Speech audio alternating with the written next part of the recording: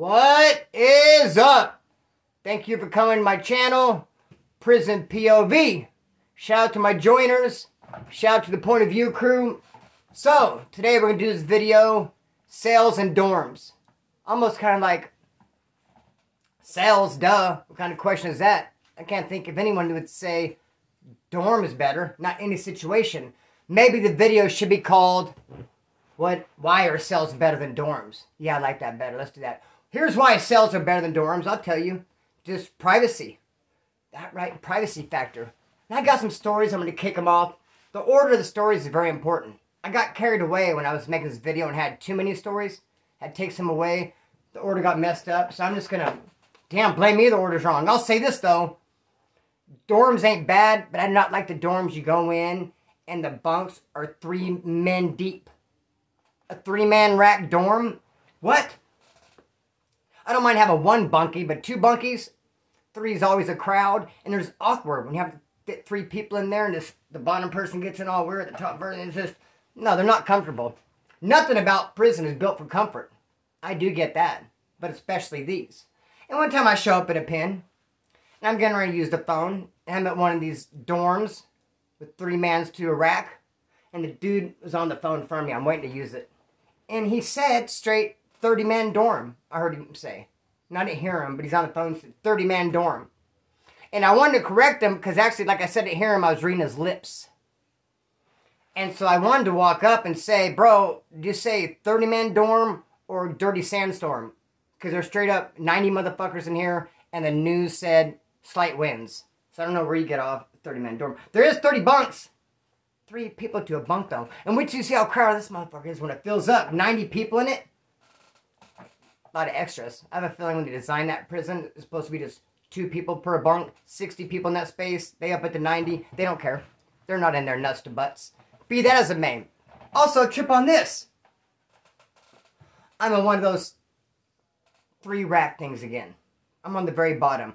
I had just gotten busted, man. It sucked because I had gotten in a fight on the streets. I got hit, which I didn't feel at all. I didn't feel it. But I stepped in a gopher hole, which caused me to fall down, and then my head hit the wall of the house. And it left me like a raspberry, like a bloody little thing. The worst part about the head was bad, yes. But the worst part about it was no one believed me about the gopher hole. Like, damn, Splinter, you got hit, and like took that fall, and I was like, no, I stepped in that gopher hole. They're like, what gopher hole? I was like, yeah, dude. See that fucking big-ass gopher hole? Or it could have been like a divot from golfing. Snake hole is a hole. Maybe someone, I don't know. Stepped in something, bro. The hit meant nothing to me. So I get busted. I got this big old thing on my head. And a homeboy offers me a beanie when I get there. He's like, hey, take this beanie, brother. They sell them at the commissary, the orange beanies. I was like, cool. I think he wanted me to cover up the eyesore of my forehead. But really, I was only interested in using it at nighttime because the lights are so bright. It's crazy. They'll say lights out and they turn something off. It gets a little bit dimmer. Definitely lights are not out. Don't think lights are going to be out and lights out because they're not. Still bright as daylight. Not for me though, because I got this beanie I'm going to use. And I'm on the very, very bottom rack. It's kind of like tough getting in there. So that night, first night there, and I'm dope sick. Of course, I slide on my bottom and I see my beanie on the floor. I'm like, damn, how did my beanie get on the floor, man? Shit. So I put it on and I sleep all night. And I wake up in the morning, and not one, but both of my bunkies are going crazy looking for one of their beanies. I'm like, wait a minute, one of you guys lost a beanie, and both of you guys are going this crazy looking for it? I was like, wait, who lost a beanie? Both of you guys can't be in labor. Whose baby is it? Because both of you guys are flipping me out. Chill out, okay, we gotta buy his beanie. I'm like, I don't know, I only have this one. The homie gave me this on my head. Then I was thinking that I got off the ground, that I didn't think it was this nice. And I looked, and no, mine was under the bed right where I put it, under my mattress. I had thought it had fallen on the ground. But no, that must have been his had fallen. So anyway, I was like, dude, I was like, here. I took it off and I gave it to him. I was like, you can have it. He's like, oh, your head, your forehead. He's like, man, and you've been wearing this? I was like, so, and? He's like, oh, there's blood on it. I was like, yeah, there's blood on it on the inside. They're never going to be able to see it on the outside. He was making a big deal out of it. I just couldn't believe it. I was like, tranquilo. The blood is not going to bite you. The blood's not going to hurt you. You think you have problems? Try having a messed up ankle from a gopher hole no one wants to admit exist. So you're mad that your beanie has a little mark in it. How about if your head had a mark on it like this? And you're getting out in 7 days? Shame on you. I'm going to the Pinta. What do you want me to tell your big homie when I get there? Scared of a little bit of blood? Huh? Yeah. That's what I thought. He was making a big-ass deal out of it. And I'm dope sick, and I'm thinking, I hate these fucking dorms. I hate these fucking triple man bunks. Be that as it may. Bro! I'm in the pen. And this dude gives me, I'm at CMC West, dorms, not triple dorms. I mean, not triple racks. The double. Thank goodness. Someone gives me a picture. It's a Playboy from like late 80s, early 90s. I can't really get that good of a look at it. I could tell it's well done. I could tell I like it. It's mainly just butt crack. Nothing too crazy. No, it's a soft porn. Nothing too crazy. What's crazy is this fucking chair. How many wheels are on this thing? I wanted to look at it but couldn't because I'm in this dorm. I thought about just breaking it out, you know, because everyone's around in front of the homeboys and everybody going, look, oh, and be like, oh, close badass. And people asked me to borrow it and all kinds of stuff. I was like, I didn't want to break it. I just wanted to look at it myself. So I had it and I just wanted to look at it, but I couldn't.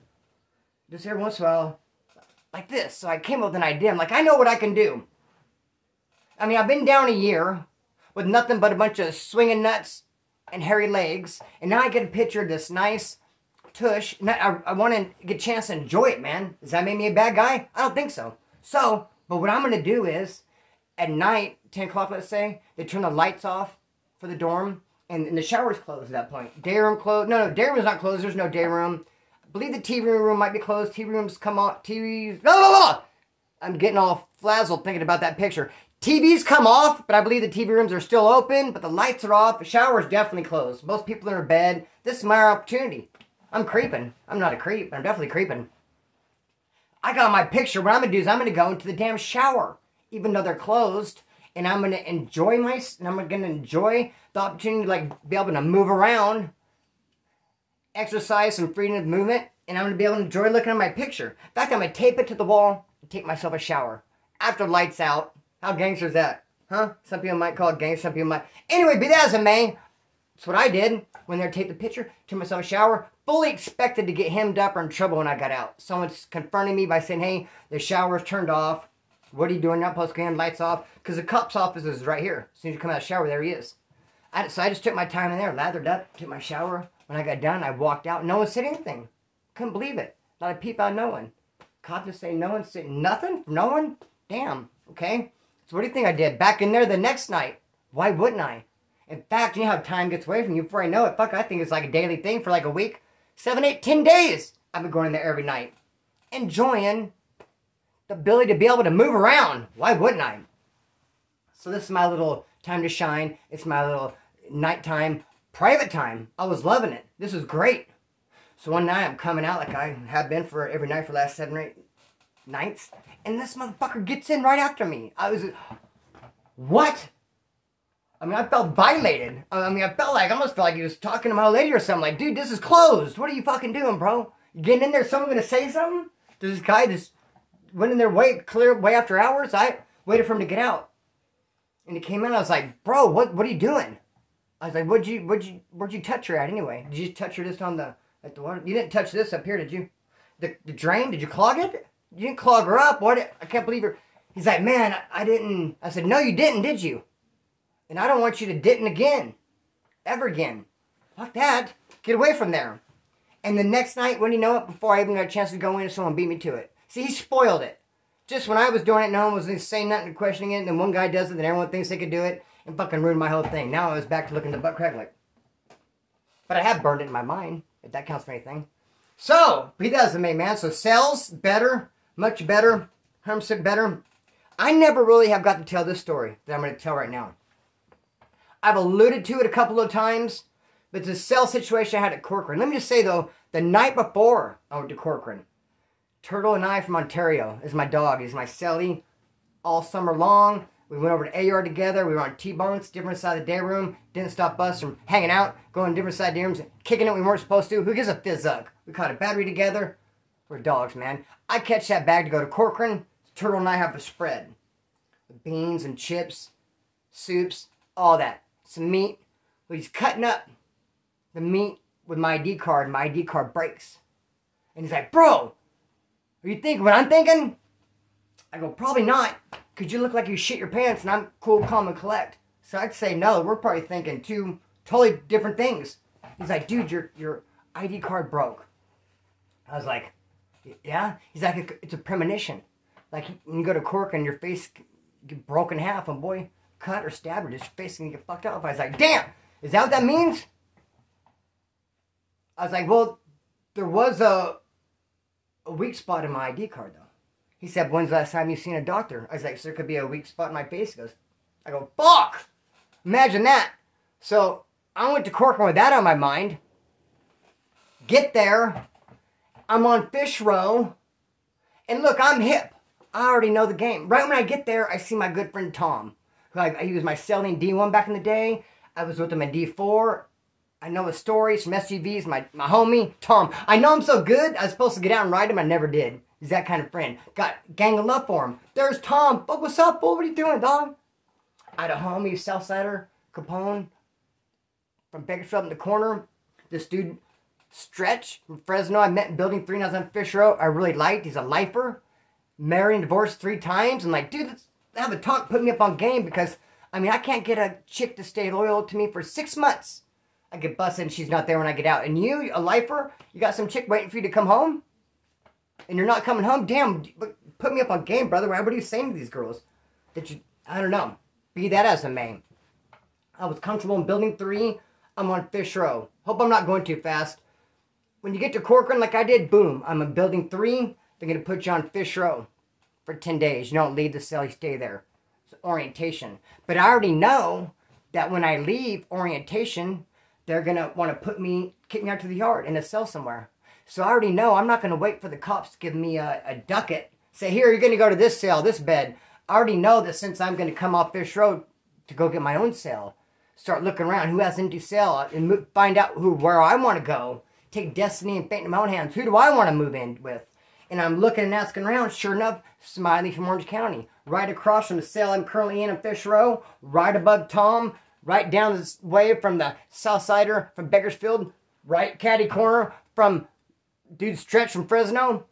Smiley from Orange County. Needs a cellie. Boom, I'm in, homeboy. I'm coming off Fish Row. I'm moving in with you. It's all set up. It's good. Boom, can't wait. As soon as I come off Fish Row, I'm going right in. We got the cops, did the bed move. Hey, Tom, what's up, dog? Can't wait to see you. We're going to work out. But, wait a minute. What I didn't know was there's only 2 available cells in all the prison. Not in all the prison. In the whole fucking prison, only 2 cells. On that yard, there's only 2 white cells.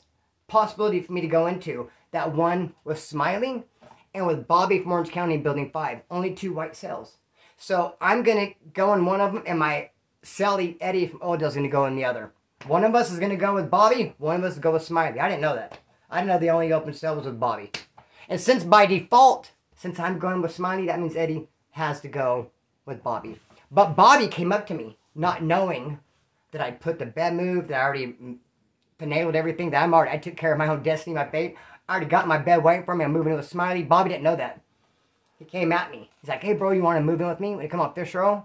I was like, hey, no offense, dog, but I'm already moving with Smiley. I already talked to him. I'm good friends with Tom. I got the Southsider homie right there. I'm getting kind of attached to Stretch right there, that crazy motherfucker. But no, I'm good.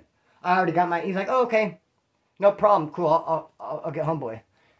But it was a problem. It was a big problem. I just didn't know it was a problem because he didn't really have a way of showing me. Because currently he had a job where I only went to day yard. I didn't go to night yard. He didn't go to day yard because he had a job. So I didn't even see this dude. So my last conversation with him was, oh, okay, cool, no problem. Until he got the keys to the yard. Because the dude, Billy, who had the keys to the yard, got in trouble. Some small bullshit.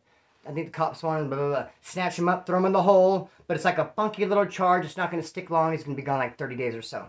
So while he's gone off the yard as a replacement until he gets back, they put up that dude Bobby from Orange County, the dude who wanted me to be a cellie. Now he has the keys to the yard. Now he's at day yard. Did I say day room earlier? I just mean daytime yard. I only went to daytime yard. That dude Bobby never went to daytime yard because of his fucking job. He doesn't have the job no more. He has the keys to the yard. Boom, he's at daytime yard. We lock eyes. What's up, boo? Hey, what you doing? I ain't seen you for a minute. Last conversation we had, he's like, everything's cool. Anyway, he goes and does himself some pull-ups. He's like,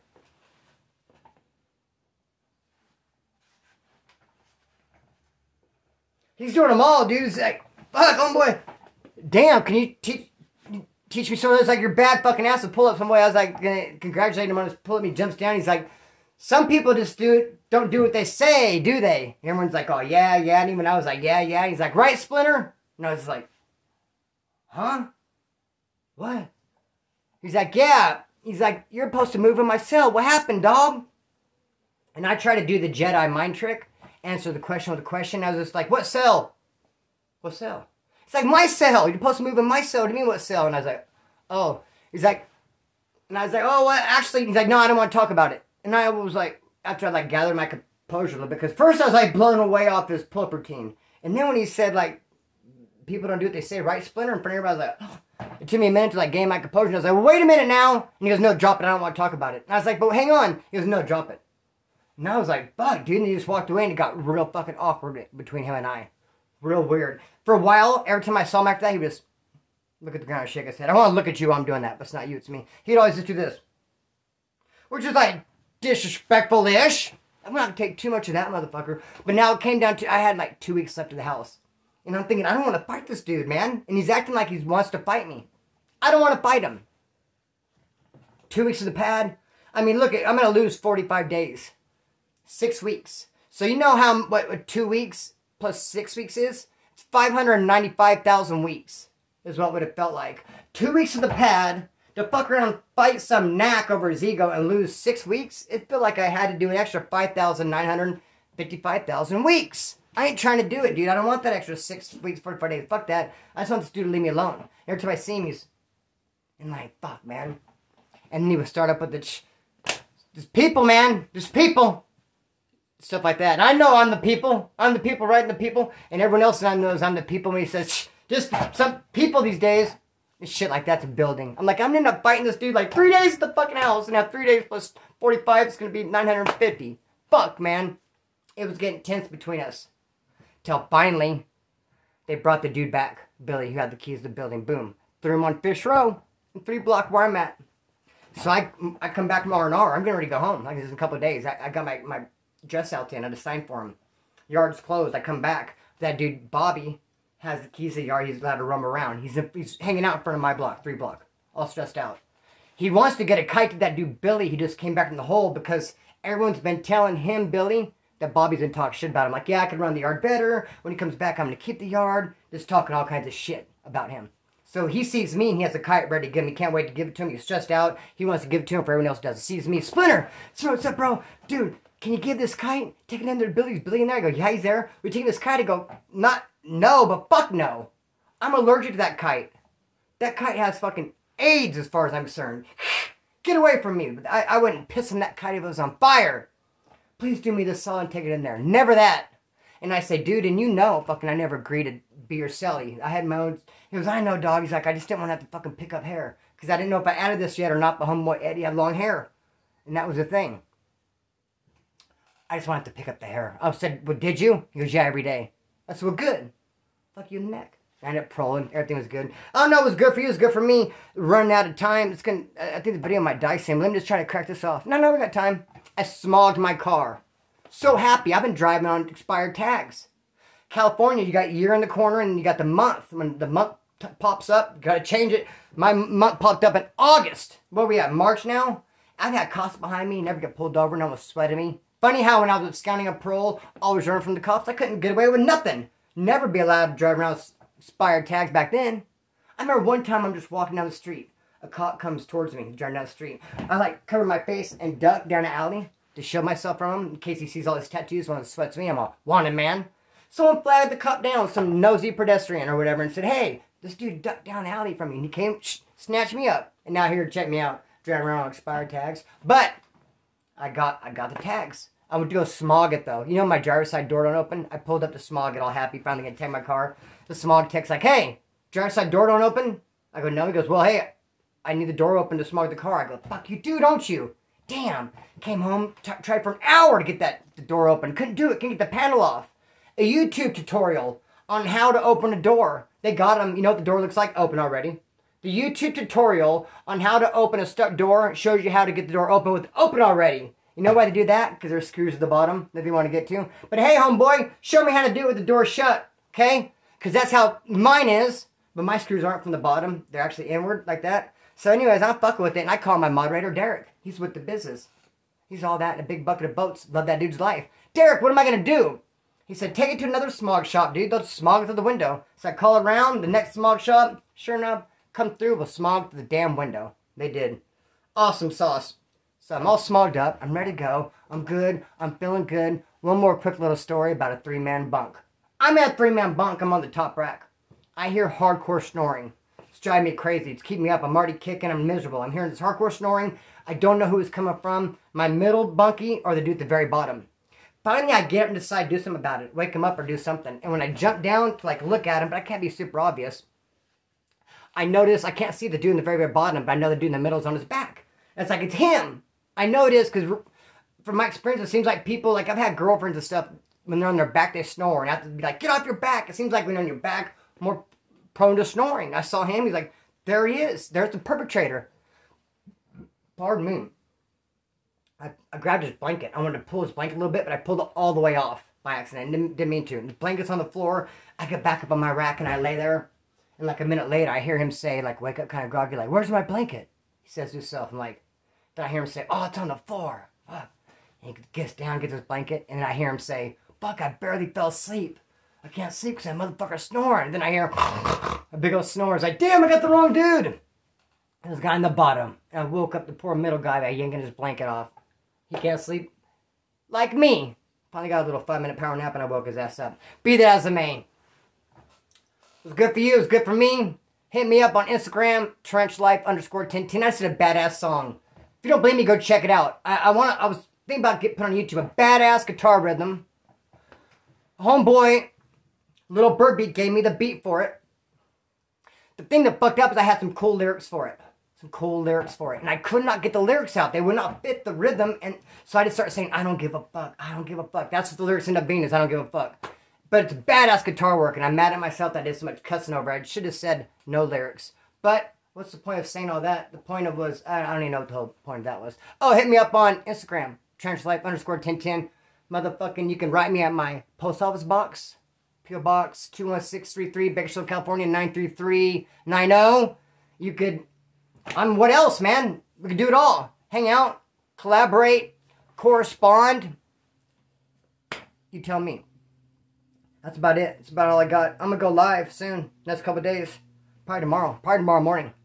I'll put that on everything. I'm going live tomorrow morning. Put that on everything. Watch. Hold me to it. Cop yourself a shirt. Cut the string. Let it fly. Peace.